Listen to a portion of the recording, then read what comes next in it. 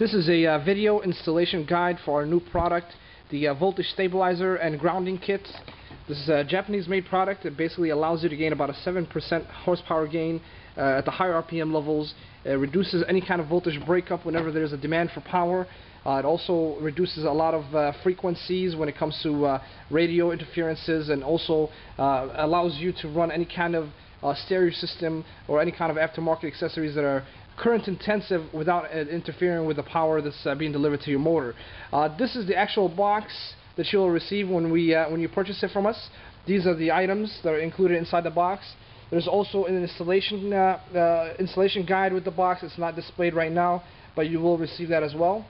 We will go ahead and start with the installation of this kit. It should be fairly simple, probably about a 15 to 20 minute installation. The first step to installing the voltage stabilizer is basically to remove the bolts from the positive and negative terminals. What we're going to do is we're going to actually tap into the positive and negative terminals.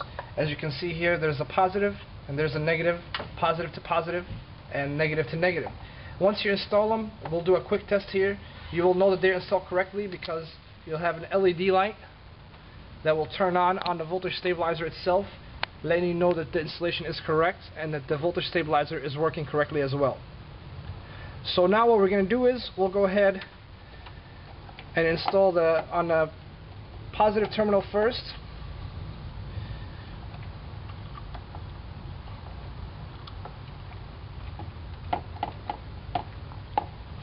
And then we'll also do the negative terminal as well.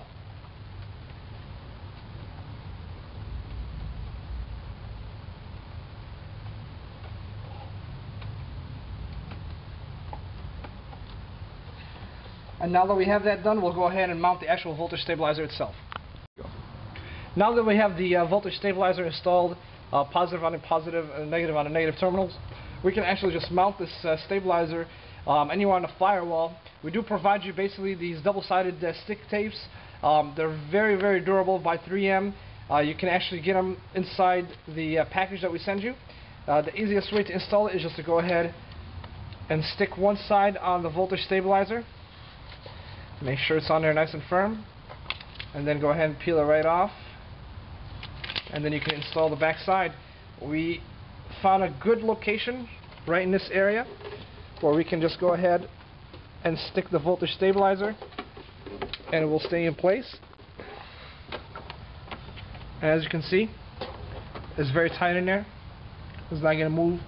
And the installation of the voltage stabilizer itself now is complete. What we will do next is basically install the actual grounding kit, which will be completing this installation altogether. Once we got our voltage stabilizer installed and also mounted in the correct location, our next step was to ground the body to the actual motor itself. The grounding kit comes with basically about 5 grounding wires. We used about 4 of them today.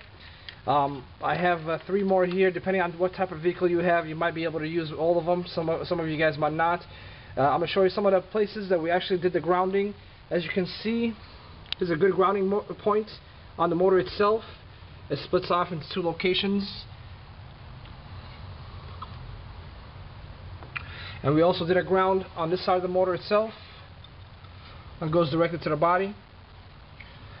And what this will do is actually prevent any kind of voltage fluctuations. And the voltage stabilizer itself acts kind of like a capacitor to the motor itself and to the battery and to the alternator. So whenever there's any kind of voltage fluctuations, it will actually back up the alternator itself.